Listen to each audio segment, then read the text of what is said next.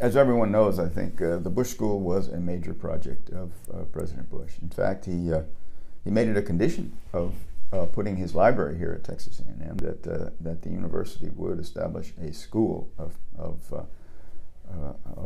public service and international relations to prepare, as he liked to say, the next generation of folks who would choose public service at not just as a job, but a career and a vocation and a life's work.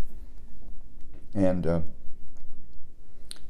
he loves the school and spent as much time as he could at the school, especially in those first few years when his health was better, and he and Mrs. Bush were up here quite often.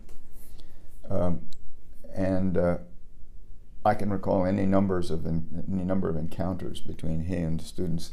I recall one time I was teaching a course, my course in American diplomacy, and we happened to be speaking about the Bush administration that day, and one of the students had a big picture of Brent Scowcroft up on the screen there in the classroom, and the president happened to be walking by in the hallway outside.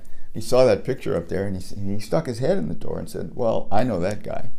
And so everybody stood up, and I said, "Mr. President, would you like to come in and talk about that guy for a few minutes?"